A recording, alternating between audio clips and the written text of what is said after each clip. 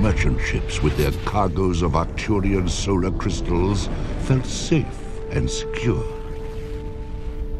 Little did they suspect that they were pursued by pirates.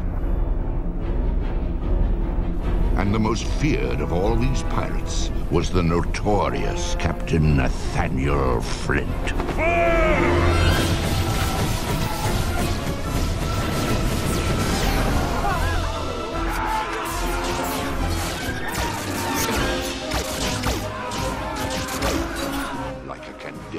Zapwing overtaking its prey. James Pleiades Hawkins. Scooch over. Like a Kandarian Zapwing overtaking its prey, Flint and his band of renegades swooped in out of nowhere.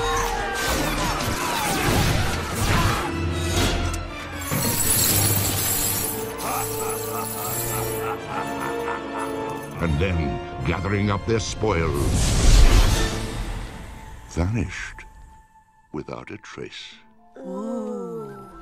Flint's secret trove was never found, but stories have persisted that it remains hidden somewhere at the farthest reaches of the galaxy, stowed with riches beyond imagination, the loot of 1,000 worlds. Treasure planet. Made one's spirit soar.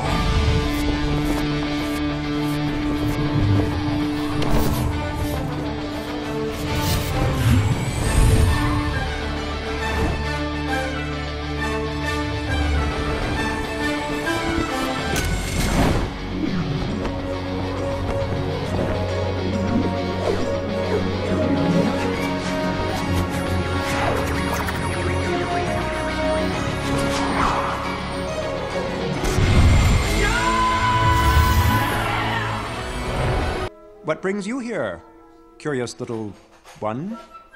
Are your parents around? What's the matter? Cat got your... Ah! Unlike anything I've ever encountered. Even with my vast experience and superior intellect, it would take me years to unlock its... Hey. What? It's a map. Wait. This is us, the planet Montresor. That's the Magellanic Cloud. Woo! The Coral Galaxy. That's the Cygnus Cross, and that's the Carrion Abyss. Wait, what's this? What? It's... Treasure Planet. No. That's Treasure Planet. Flint's Trove? The loot of 1,000 worlds? Do you know what this means? It means that all that treasure is only a boat ride away. Whoever brings it back would hold an eternal place atop the pantheon of explorers. He'd be able to experience... Woo! What just happened? Well, it's just... Oh, my. Delbert, would you please explain how ridiculous this is? It's totally preposterous, traversing the entire galaxy alone. Now, at last, we hear some sense. That's why I'm going with you. Delbert!